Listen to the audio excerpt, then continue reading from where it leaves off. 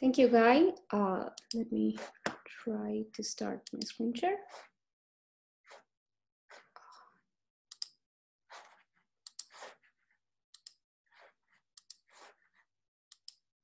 Okay, can you see my screen now? Yep, it's perfect. Okay, great. So thanks very much to the organizers for the invitation and for taking all the trouble to organize this wonderful workshop online. So I'm going to talk about some properties of boosting algorithms in high dimensions, and this is based on joint work with Tingwen Liang, who is an assistant professor currently at UChicago. So boosting is an ensemble learning algorithm, which is pretty old. Its roots trace back to the works of Valiant around the theory of learnability.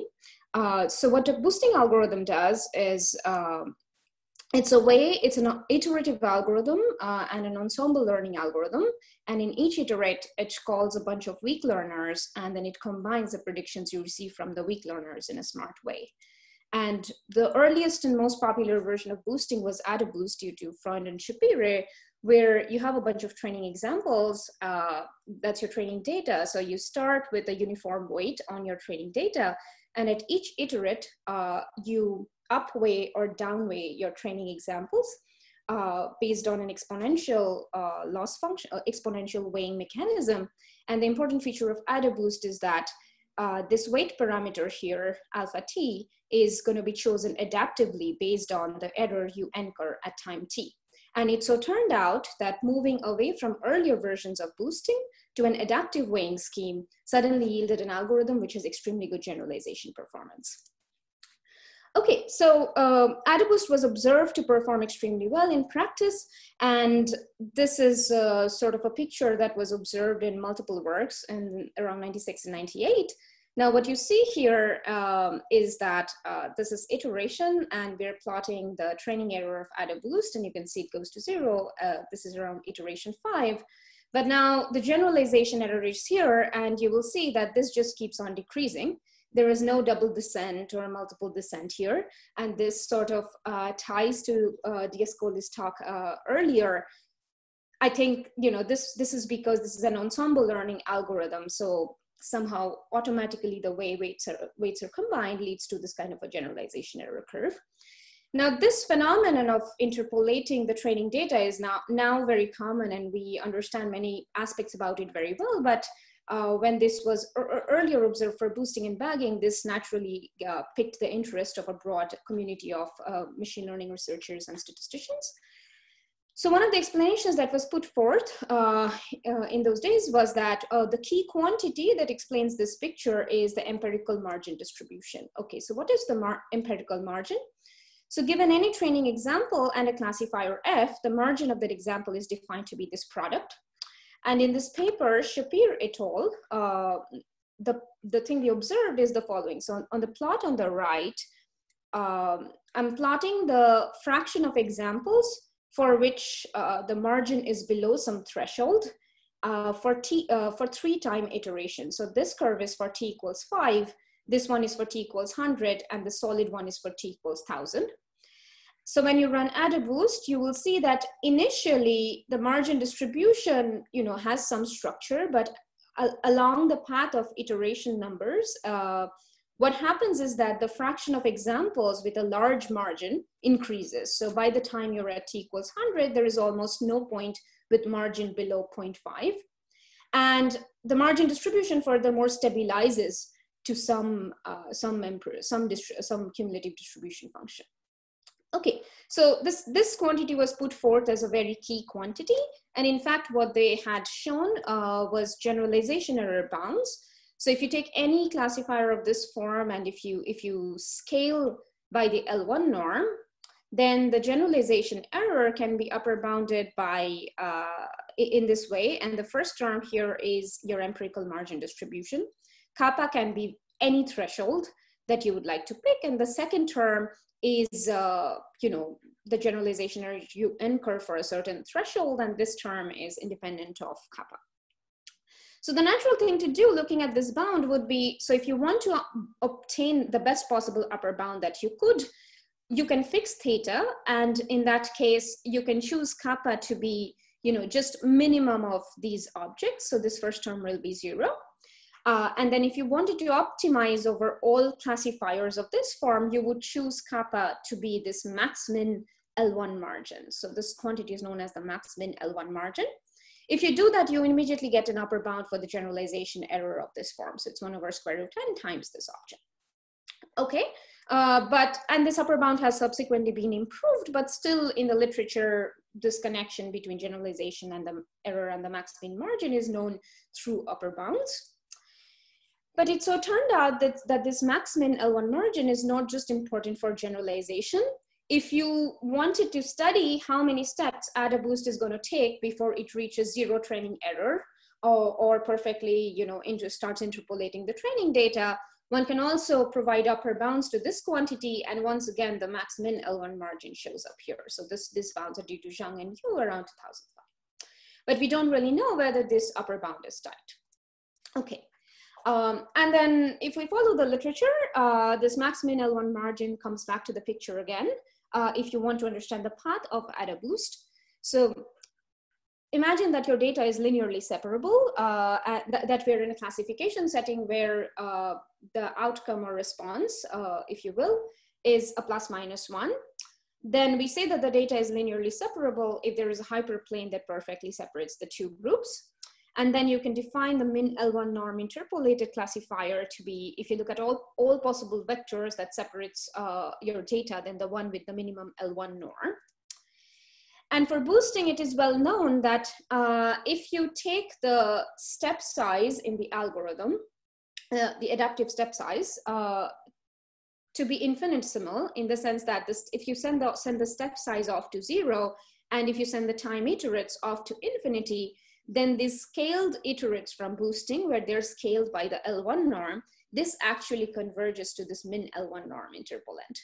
So what this kind of suggests is that in this special limit, boosting converges to this quantity, but this also gives other insights in the sense that from these works, you can also read off that boosting in some sense the path follows that of an L1 regularized empirical risk minimization problem. And this min L1 norm interpolant is actually directly connected to the max L1 margin, because in this optimization here, whichever theta achieves the optimal value, that's actually given by the min L1 norm interpolant. Okay, so these results seem to suggest that, okay, both this interpolant and the margin are key players in boosting. But in the past, we only knew sort of upper bounds for these two properties of the algorithm based on this object. So in this talk, we are going to try to provide certain precise characterizations of these quantities. So we're going to ask, okay, exactly how large is this L1 margin going to be? And if we look at the min L1 norm interpolant, what are the properties of that particular estimator? And then we will switch gears and come back to boosting and try to study precisely, okay, how long does boosting take to reach this min norm interpolant? And that will give rise to a precise characterization of the generalization error of the algorithm. And we'll be able to study certain other properties of this as well. And we'll do all of this in the high dimensional scaling limits that have featured in the earlier talks today. And here I just want to mention that boosting is an ensemble learning algorithm, and there are many other ensemble learning algorithms like random forest bagging. But it's hard to study ensemble learners in general. But for boosting, it so turns out that through this connection with the min norm interpolant, you can study precise properties of these algorithms. And my hope is that some of the proof techniques can be used to study on other ensemble learners, or like even when you combine, some of the techniques have also been used for like in the context of neural networks and when they are being ensembled. Okay, so the inspiration for our work is tied to sort of very both historical and recent literature in statistical physics and in other areas. So our proof techniques are going to be based on Gaussian comparison results that date back to Gordon in '88, and then more recently, what is known as the convex Gaussian minimax theorem, which was proved in the context of high dimensional M estimation. Now, I want to mention that max L2 margin is a very well-studied problem. So in the case of isotropic design matrices where there's independence between the response and the covariates, the predictions for what happens to the max L2 margin limit are due to Gardner in '88, and these were subsequently rigorized by Sherbina and Tirolzi in 2003. But more recently, this paper due to Montanari et al. And Deng et al. Studied these objects under more general covariance matrices and characterized their precise limits. So what's different between L1 and L2? It's just L1, L2 geometries are significantly different, and the L1 case lacks certain important strong convexity type features that L2 has. So to rigorize the proofs, that calls for certain novel techniques and new uniform convergence arguments, but I'll probably not have time to go over those today. And of course, as you can imagine, when things will be characterized through fixed point equations here, as well as in the L2 case, and we'll obtain different fixed point equations for the L1. Okay, so now diving into the formal setting. So I'm going to be under the usual high dimensional scaling limit where p by n goes to a constant, and this will be the model plus minus, the labels are plus minus 1 given some covariates. So let's skip over this condition on the signal strength. So we have 3 problem parameters, but we'll also be in the linearly separable regime asymptotically, which basically means that this over parameterized ratio is above a certain threshold, which is a function of the signal strength parameter.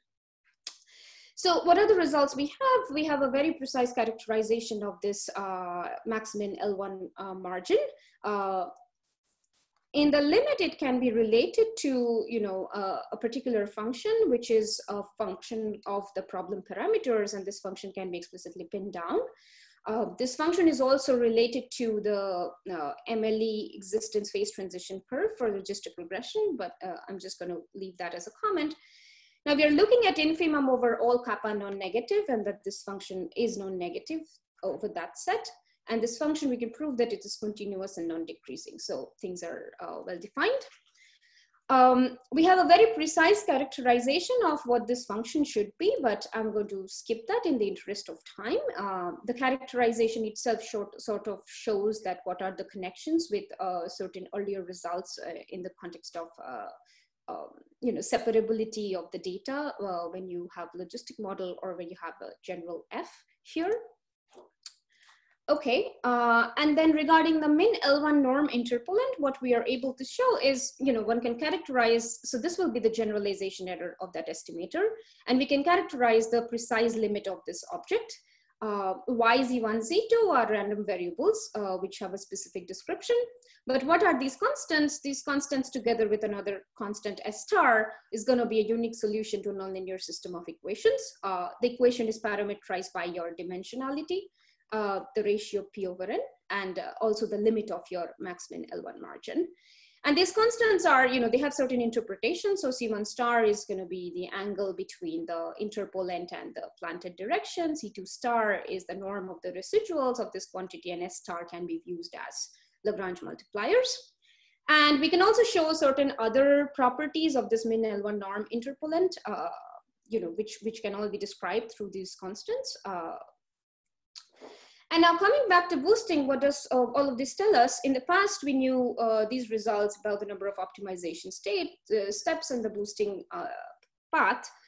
Now what we're able to show is the following. So we can choose an appropriate step size sequence such that for any epsilon, if we have the iteration time is above a certain threshold, then the boosting solution approximates the min L1 interpolated classifier up to error epsilon.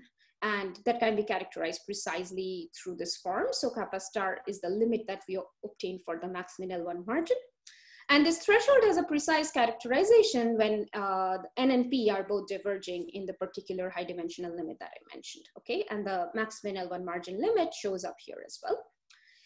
So if we contrast with classical results, the classical upper bound was this, and if we just plug in the limit instead of the empirical version, then this is the upper bound. The y-axis is the ratio P over N, and for us the the precise limit that we characterize is over here. The separability threshold is over here. So you can see that there is some gap and this into asymptote as the psi is increasing. And then again, revisiting this result, this also characterizes the stopping time precisely. And if we plot this denominator as a function of psi, then we see that this object increases as psi increases. So that says that when the effective dimensionality increases, then overparameterization increases, then the optimization is faster, and you converge to this min L1 norm interpolant direction faster. And as an aside, we can study some other structural properties of boosting as well. For instance, if you were interested to understand, okay, when boosting reaches zero training error, what does the boosting classifier look like? Because it goes to an L1 direction soon after that. So it is expected to have some degree of sparsity. And so we can characterize that if we look at the fraction of non-zero coordinates in the boosting solution at a certain time, when it first hits the zero training error, we can characterize an upper bound on this object that once again, it's related to this max min L1 margin. And this upper bound shows that actually, the solution is going to be quite sparse. And this is, sort of the tightest upper bound we know that exists in the literature. Okay, so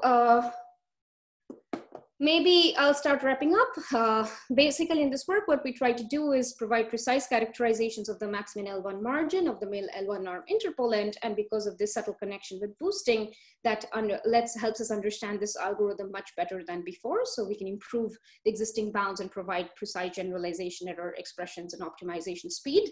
Our proofs from L2 to L1, the jump requires new uniform convergence arguments, but once you can do L1, you can actually go to any LP geometry. Our proofs directly extend to that. And we can also talk of certain other data generating models. And there are many other perspectives on boosting, which I didn't touch upon today, but I hope that this helps understand these ensemble learning methods more precisely, as opposed to understanding upper bounds on their performance.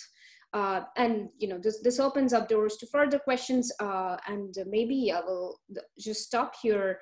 We have a draft and archive on this work, but we are sort of revising to include several extensions at this moment, and I'll be happy to send that around for if someone is interested.